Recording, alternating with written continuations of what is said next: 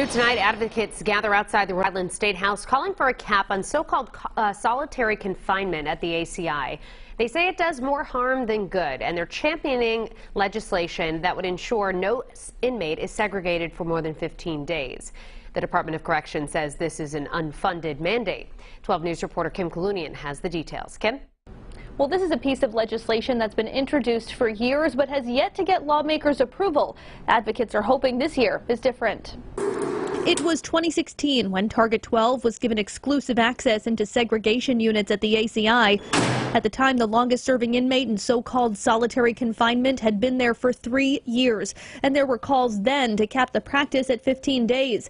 Then Director of the Department of Corrections opposed any changes to the law. There are some people for whom a couple of days is sufficient and as much as they can handle. There are others for whom 15 days is not enough. The 2016 bill was abandoned in favor of the creation of a legislative study commission, and by the summer of 2017, the Department of Corrections agreed that only those who committed the most egregious offenses would be placed into segregation for more than 31 days and for no more than 1 year.